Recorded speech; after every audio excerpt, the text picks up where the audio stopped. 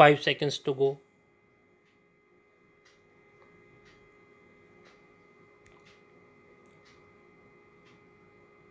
Start. Today, almost every issue, from those concerning core national values to issues of development, is subject to the grind of contentious politics. It is essential that the political parties and others associated with the governance process and the developmental activities grow above partisan politics and demonstrate the willingness as also the sincerity to draw up and implement schemes with well chosen priorities and devise a new national approach in the larger interest of the people. Issues of development in which the common people have the greatest stake cannot be subjected to political muscle flexing without caring for their destructive effect on the people.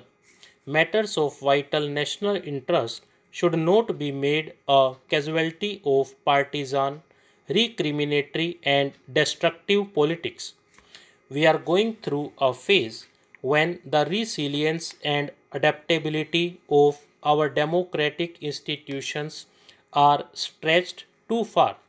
The people had great expectations from a free India, but in many ways their hopes and expectations have been belied by the opportunistic and wayward ways of those associated with politics and governance in the country. A time has come, therefore, when all sections of the people have to consider very seriously how a country like ours, with its great heritage and civilization, with the magnificent history of its freedom struggle, and also with the great talent of the young people, with constructive efforts of the working class, including farmers, peasants, and common people, should come out of the present infirmities in the system so that the country as a whole can achieve all round development at a faster pace.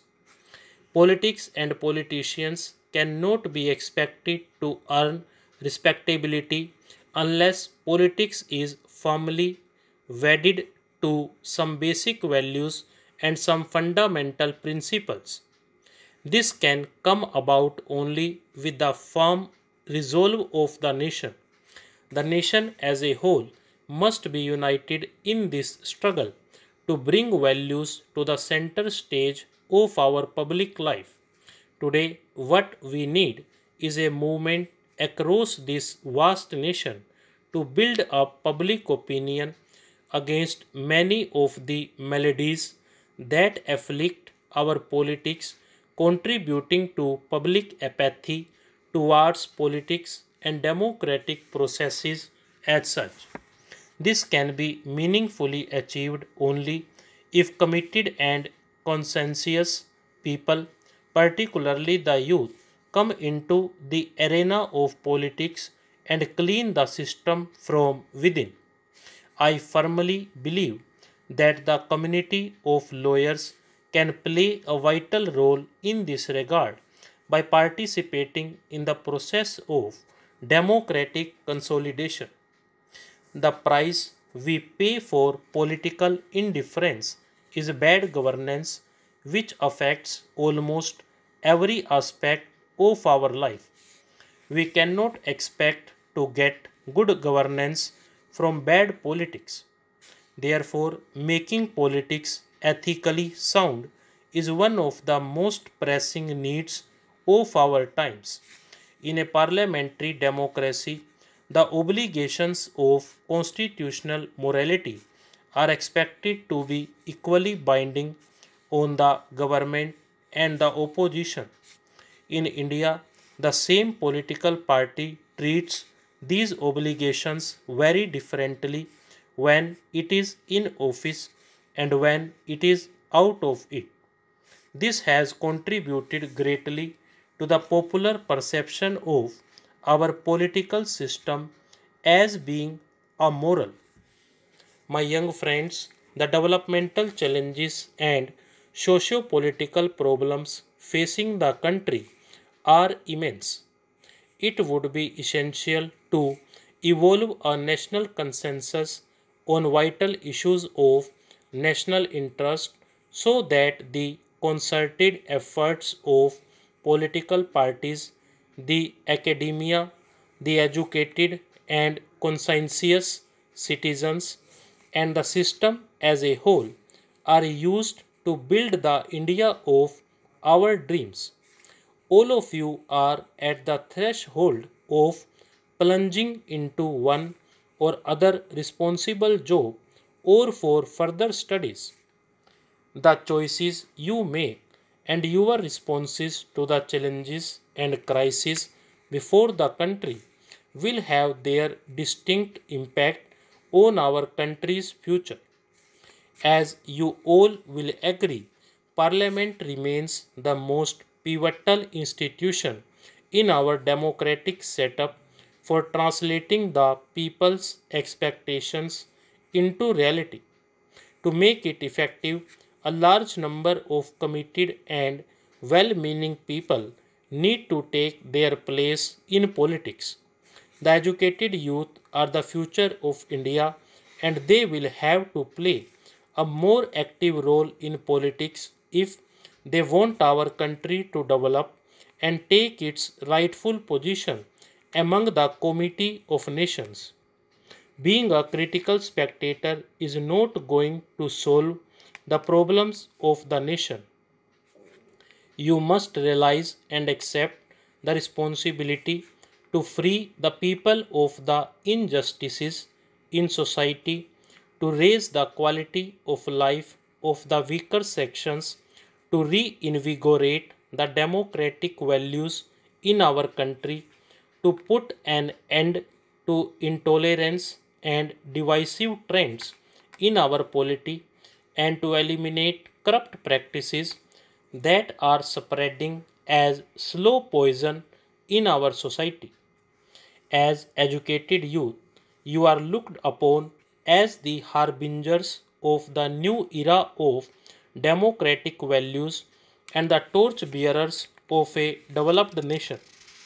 The time has come when you must offer your services to the nation. My young friends, as those who have been privileged to receive higher education in one of the prestigious institutions of this country, you must always keep in mind the urges and aspirations and the demands and dreams of our common people. We need young people with strong democratic commitment and determination to come together and strive for the development of the country. Before I conclude, I once again congratulate all those who have successfully completed their courses of study and are receiving their degrees at this convocation. You all know that learning is a lifelong process which does not end with the acquisition of any degree. As you step out of the sheltered portals of your institution, you will find a wholly new and exciting world of opportunities and learning. I am sure that you will strive to realize not only your own dreams and aspirations in the years to come, but will also help many others to realize their dreams as well.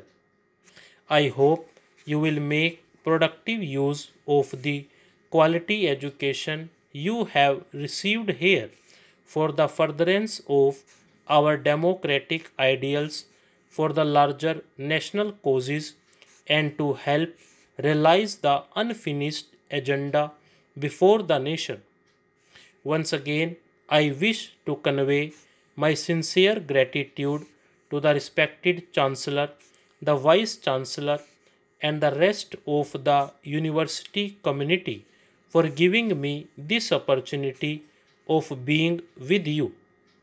I trust the Acharya Nagarjuna University will continue to produce committed, responsible, disciplined, and socially sensitive students who will be invaluable assets of our country. Stop.